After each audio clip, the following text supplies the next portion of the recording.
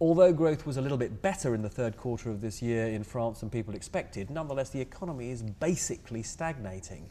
How worried are you? Reasonably worried, I would say. I mean, we need more growth, for sure. What we need is to create a momentum to trigger trust for corporates and households in our country, to restore trust with our partners in the Eurozone and in the EU, and to trigger investments on the member state side when they can afford such investments, and at the European and the Eurozone side.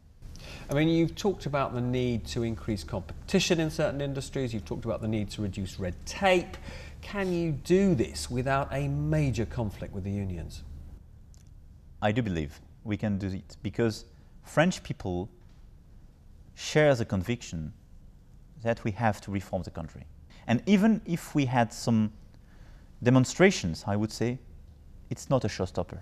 But this is the sort of language we heard from the previous president, Monsieur Sarkozy, and most people would say he achieved very little in terms of reforming the economy. Why should people believe that it will be different this time?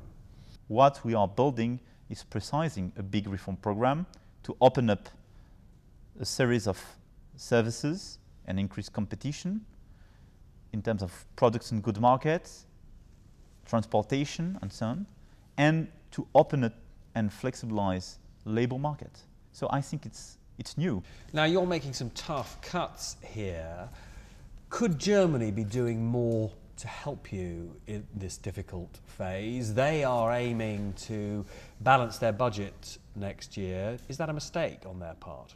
You know, we are making cuts and reforms for ourselves first and not for everybody else. And Germany has to implement a policy which is good for Germany first and not to help us. That's the point. But we have to increase the coordination of our policies. But can the Eurozone actually survive unless there is more coordination? No, we need more coordination, that's the point. Unemployment across the Eurozone remains dangerously high.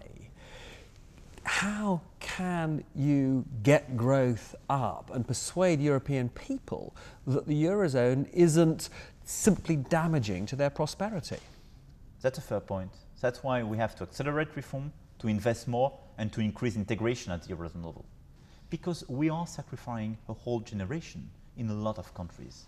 Because it's not acceptable to have a lot of countries with sometimes 30, 40, 50% of young people without employment. Spectacularly dangerous, isn't it, in the sense that if you look back at the last parliamentary elections for the European Parliament, a third of European people voted for parties who are opposed to the European Union. Unless you get growth up, the whole European project could fracture.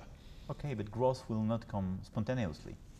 So what we have to do in order to have growth is a political project, a political willingness to reform, to invest, to create a new dynamic. So growth is not a spontaneous movement, except if suddenly you discover oil or I don't know what. And I can tell you, if you define a project, if you define a common willingness to go further, to progress for your economy and your people, growth will come back. Now there is a sort of related point here. France has been critical of the industrial scale tax avoidance measures that were introduced in Luxembourg. Do you think Monsieur Juncker's position is sustainable in the European Union, having introduced all those tax avoidance measures as Prime Minister of Luxembourg?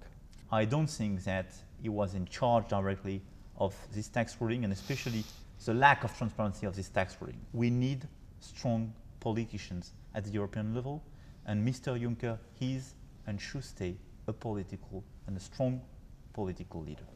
Emmanuel Macron, many thanks. Thanks very much.